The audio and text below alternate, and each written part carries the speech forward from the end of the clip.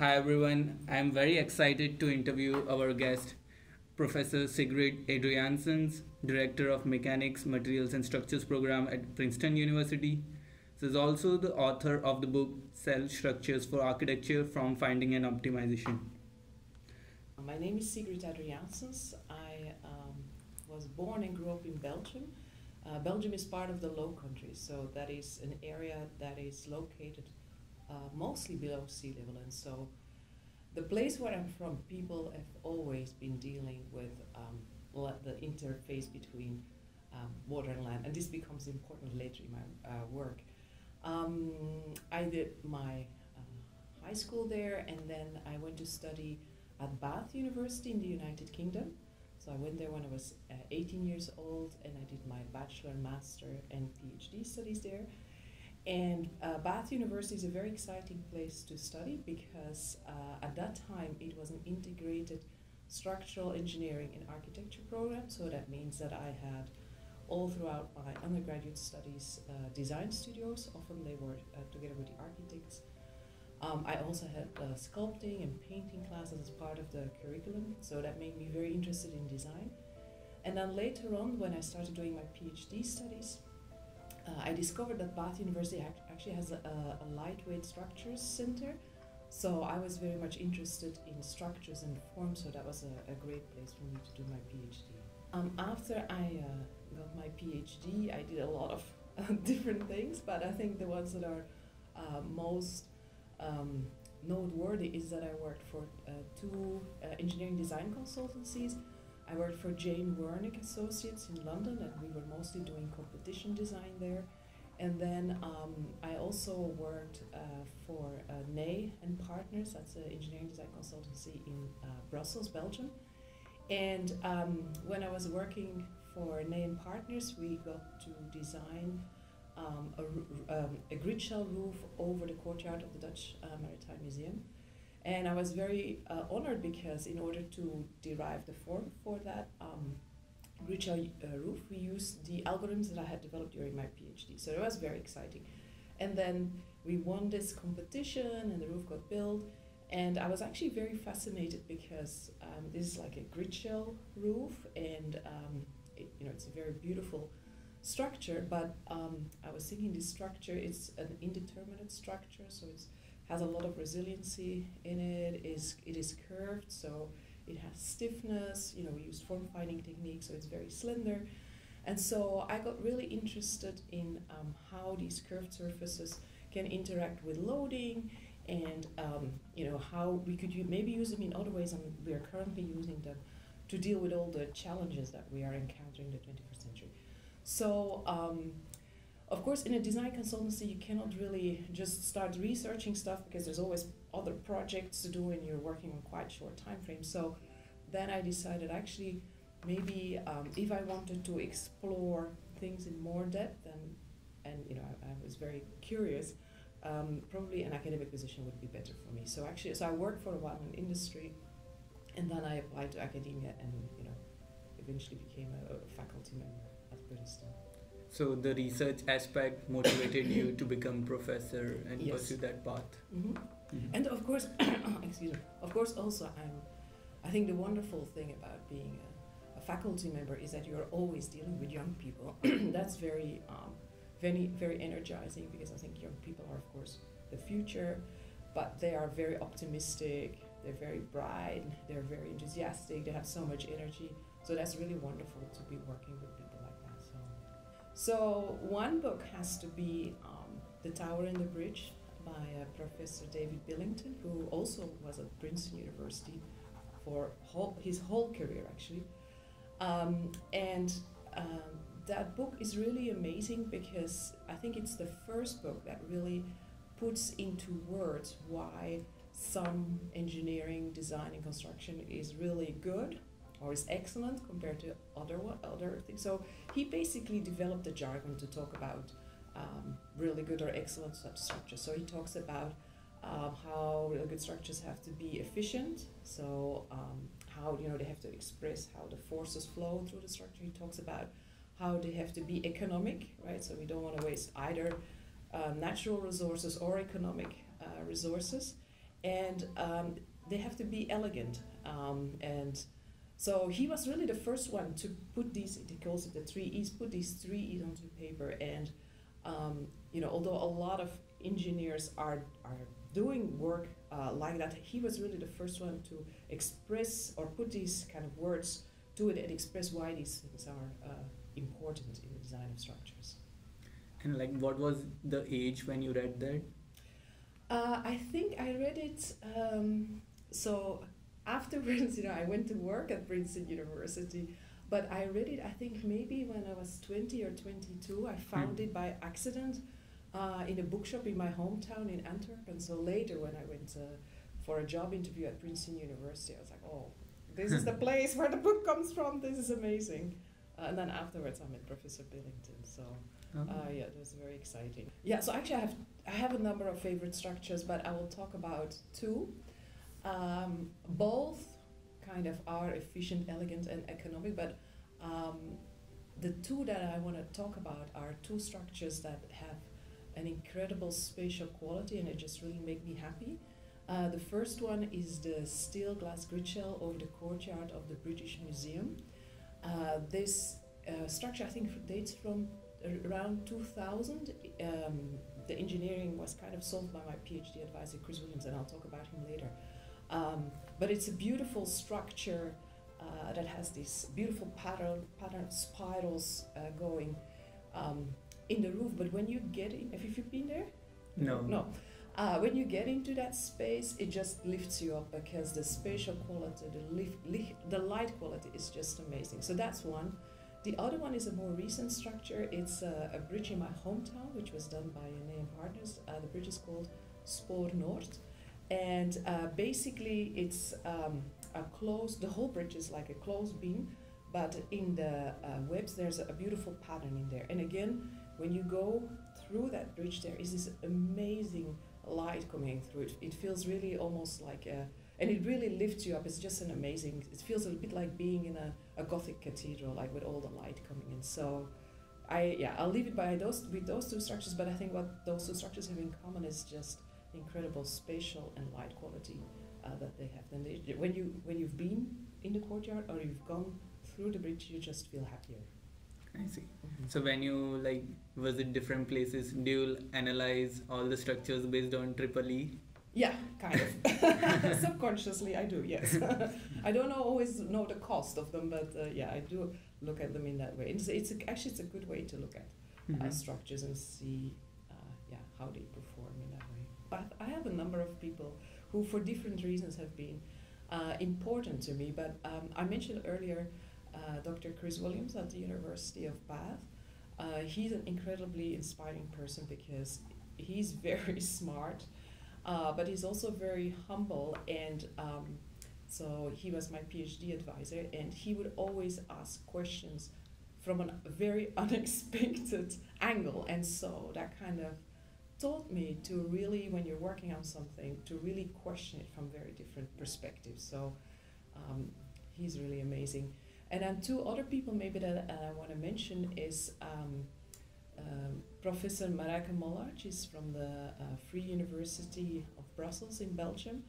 I got to work with her eventually, but it was really her who got me interested in the domain of lightweight structures, because when I was 16, I read an article in a Belgian engineering magazine. My father's an engineer, so we got these magazines.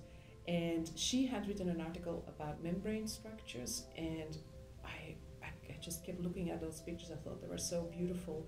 And so I'm forever grateful to her that she wrote that article. Actually, I mentioned it to her, 10 years later. I said, yeah, it's because of your article that I wanted to be a structural engineer. So she's always been a mentor to me. And then the third person that I want to mention is Jane Wernick. So Jane Wernick, I worked with her at Jane Wernick Associates. She's an incredible, very talented, very creative woman, but she's also very outspoken. So she is very vocal for the things that she believes in and the things that she thinks that should be done. And this is not only in the kind of structural engineering field, but also just in society. She really stands up and for the values that she believes in. And then on top, she ran this amazing design office by herself. So very, very strong woman. I lead the form finding lab at Princeton University. This is a research group, and we currently have 7 people in that group. And we study the mechanics of slender surfaces and how they interact with all kinds of loading. We also develop optimization and form finding techniques, so we develop both analytical, graphical, and numerical methods to study how these structures work. And then we also develop new systems, and these systems are sometimes based or inspired by systems that we see in nature, or systems that we see in history, or systems that we see in arts and crafts. I think that's kind of what we do in a nutshell. So that's a very difficult question to answer, because I have many proud moments, but I can tell, I think the completion of a project is very exciting. If it gets awards, it's very exciting. But for me, actually, what makes me most proud is my students. So, and I know that sounds a little bit cliche, but it really makes me very happy when they come back and say, oh, I'm working on this, I'm doing this, and I'm having so much fun. That is really, for me, I think my proudest achievements are the things that my students are doing. And I always say that to my students, come back and tell me what you're doing. They're like, yeah, but it's really, that makes me most proud. I guess on a more kind of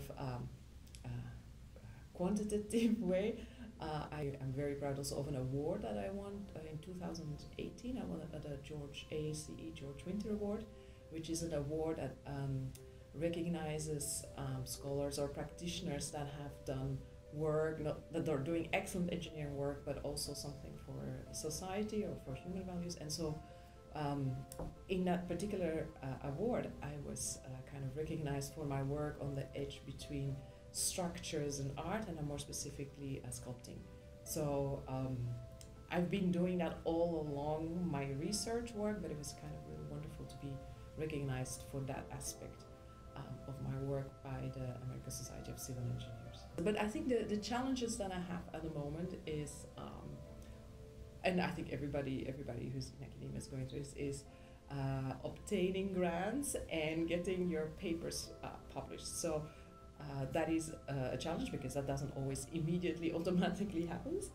But what I've learned is that actually it's really good to get reviews and feedback from peers in the field, whether that's through reviews of your journal papers or reviews of the proposals, because you can really learn a lot and make your work much better when you get reviews. And that's also what I tell my students when they submit papers to journals, that this should not be like a frightening experience, but it's a wonderful opportunity to get somebody else who's an expert in your domain to look at your work and critically say, hey, what about this, or have you thought about this?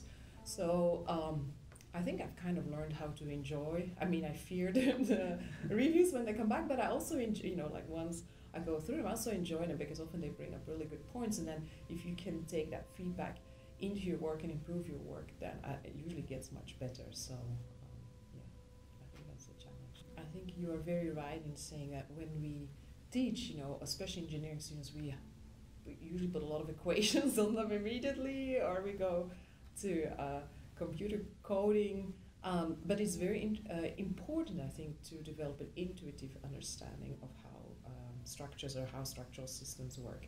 And so I think there's a number of ways that one can do that.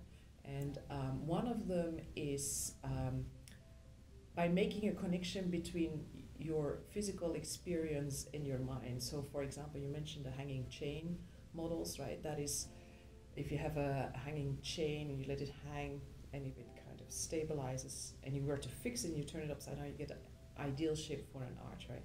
So for form finding specifically, indeed there's a lot of computer programs that do form finding, but actually that's not how the people who kind of pioneered form finding were doing form finding, because computers were just about to get started. So if you think about FREI OTTO, you think about Heinz Isler, they were developing physical models and really all sometimes even building like large scale, a copy of those physical models. So FREI OTTO, for example, he used hanging chain networks, for example, to develop the shape for the Mannheim grid shells, but he also developed techniques for pneumatics, so where he would inflate plastics and take that geometry.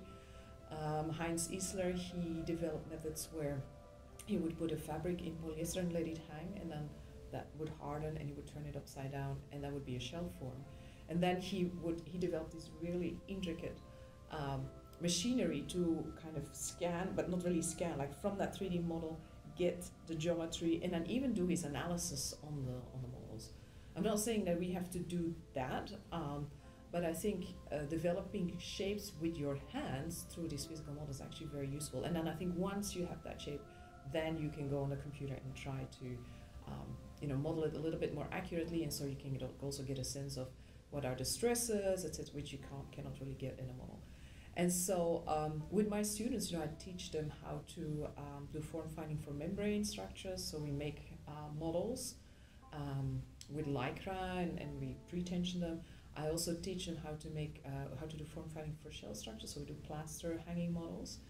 But I would even go like a step further, because those are all still very small scale and you kind of manipulate them with your hand. But what I've kind of come to learn over the last couple of years, I've had the opportunity to work at a much larger scale. So I was at the University of Washington, where I was invited to do an architectural studio, and we got a big donation of nets. So the studio was about making a net installation for dancers, but not at the small scale, but at the real scale. So real structure, real weights, dancers are jumping in it.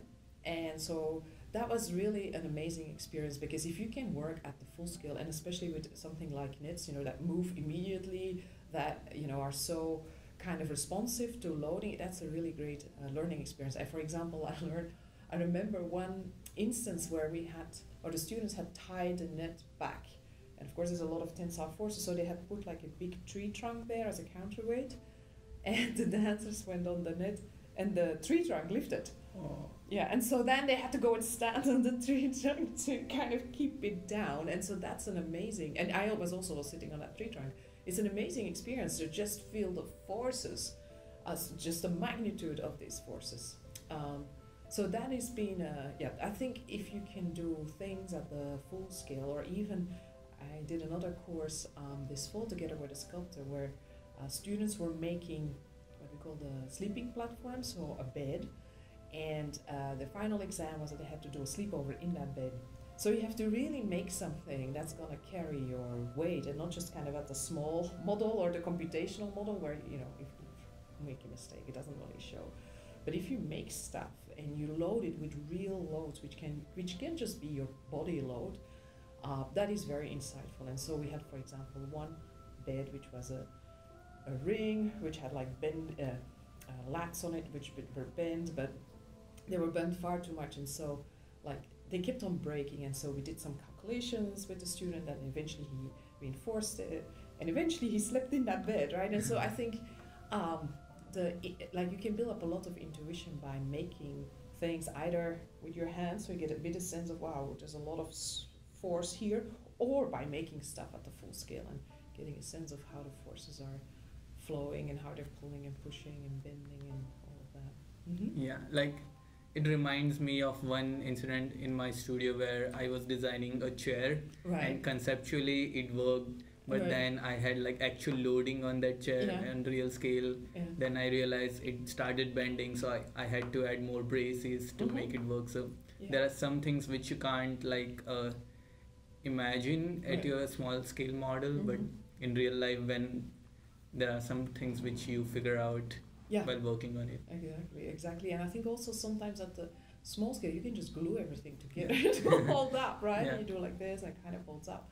But then if you do the real scale with the real loads, and I think that's a very useful learning exercise, besides the solving the equations and making that everything adds up to zero. That's very, very useful. And I think those are also the experiences that students remember. Like, oh my God, when that broke, like that kind of stuff. The American Society for Civil Engineers has has released a kind of a vision of the future. And so that's very exciting, because they are really thinking big time about how our cities, what they're going to look like. And I think there's the obvious kind of the smart cities, all the sensors and the wireless networks and the data collection, and so then machine learning and artificial intelligence. That is going to change the way that we live in cities. I think in terms of materials and construction methods, I expect also, and it has already started, right? But I think the potential of 3D printing and robotic construction is gonna not only, I think, allow us to build in extreme environments, build safely and maybe more cheaply in places where that's at the moment hard, but also it's gonna allow us to make, I think, structures that we couldn't really make before, which is exciting.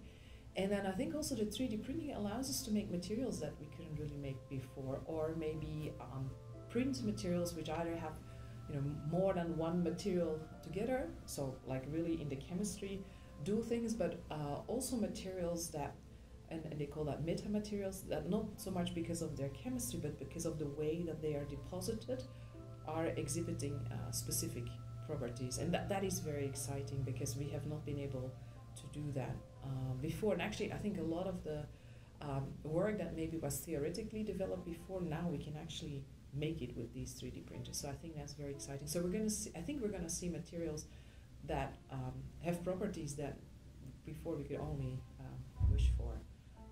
And I would like to see that adapted in the kind of construction industry. And that would really make a big leap. But I think also if you look at the vision of the Society of Civil Engineers, they're talking about floating cities. Wow, that's exciting. They're talking about building on Mars, which sounds futuristic, but which people are heavily involved in at the moment. And they also talk about the frozen cities, so building cities on the Arctic. So okay, so this is still going to be buildings and bridges and whatever, but now under very different conditions, very different loading conditions, very different materials. So it's going to be a very exciting time, I think, for civil engineers. Mm-hmm. Yeah. And like it even ties back to your philosophy of EEE, where like there would be more efficient materials with like 3D printing. Yeah, exactly. Yeah. And I'm also interested with these new technologies. I hope that we will build structures that really express that tool, right? So I hope we're not going to use 3D printing to do like column and beam structures, because we cannot really do that, right? But like I'm just very curious to see are these new technologies what are they going to allow us that we're not really doing at the moment? That's very exciting. That's a difficult question. I think the only thing, well, I have advice for other people. I think the only advice, which I'm slowly starting to accept, the advice that my mother gave me, to always get a good night's sleep. But apart from that, I think I have more for younger people. I have lots of advice.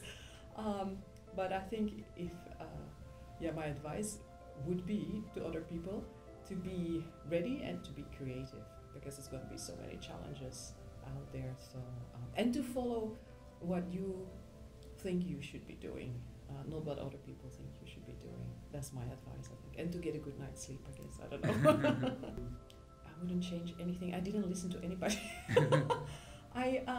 Actually, it's interesting when you say when you're 18, because when I was 18, I didn't listen to anybody. So this is, of course, a long time ago, but I wanted to do something different. And so, I grew up in Belgium. We have really good universities in Belgium, but I just wanted to go somewhere else. And so I went to study in England. Nobody did that at that time. And I remember, like friends of my parents telling my parents, oh, she shouldn't be doing this, she will never get a job, and the one thing just kind of led to the other thing. And I sometimes say this to my parents, remember, I was not really supposed to go to England, but, look at the journey that it's taken me on. So I think you should follow what you yourself think you should be doing. People will always have opinions about what you should be doing and not be doing. Yeah, so like it was worth all the risk you have taken. Oh, definitely. And I didn't even know what was going to come next, right? But I just felt that was the right thing. I mean, I've done A lot of things that I shouldn't have done. But I think in the end, they all really enriched me as a person and who I am now. And I think if you have experiences that other people don't have, it just makes you a different person, and you can contribute in a very valuable way to the work, to society, to communities, etc. That's a good question, because I have a blog. I don't actually know the name, but if you do form finding and blog, you will find it. Or if you go, I have a webpage, the Form Finding Lab webpage, and we also have an Instagram account. So there's many ways that you can follow me, but I think the blog is probably the most interesting one, because it actually has small articles about matters that I find important or that I've participated in. I don't know, and the blog is kind of a nice way for me to write down my thoughts and share it with people. So I think that's the best way to follow. Right. So I'm here today. I'm going to give a talk at 4 on structures for an urban resilient environment.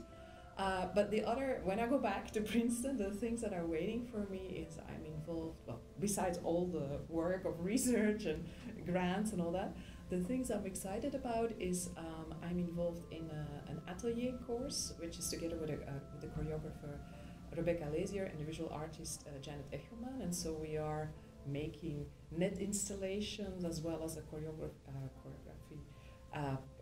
performance, and also S01 is involved with that. So that's very exciting. We're going to have a performance on the 4th of May and the 29th of May. So that's very exciting. And the other thing I'm very excited about is we're also involved in a project also with S01 and Stefano Paraccio from the School of Architecture at Princeton University, where we're looking at how to build shells with robots. And that's going to be shown in London, I think on the 17th of March at the University of Westminster. So those are all short, exciting projects that are coming up. I'm always looking for interested, creative, smart people to work with me. So I would say go and check out my blog, and if you think this is something you would like to do, then contact me via email, and I'd like to hear from you.